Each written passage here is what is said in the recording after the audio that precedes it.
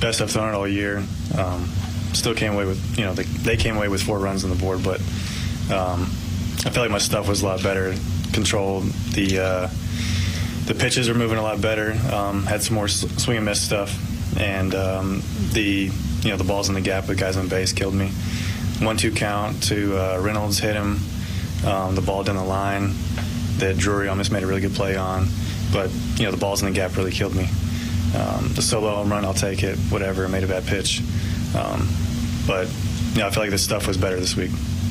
So in your mind, some things to build on going forward. Yeah, I mean, we didn't get the win. I didn't get a quality start, none of that. But I got into the 7th inning. I had a lot more swing and misses. I felt like I got a lot of 1-2 counts, 0-2 counts, just 2 strike counts, and I feel like I had the stuff to put guys away. And the other starts, I felt like I was kind of getting the ground balls and the pop-ups and stuff like that, but I wasn't pitching the way I wanted to. Or the stuff wasn't moving the way I wanted it to.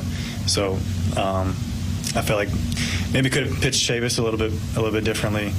I feel like he was making good swings in the outer half, and I kept doing it there. But other than that, I'll take it. Like I said, we didn't get the win, but something to build off of, and I feel like I threw the ball a lot better.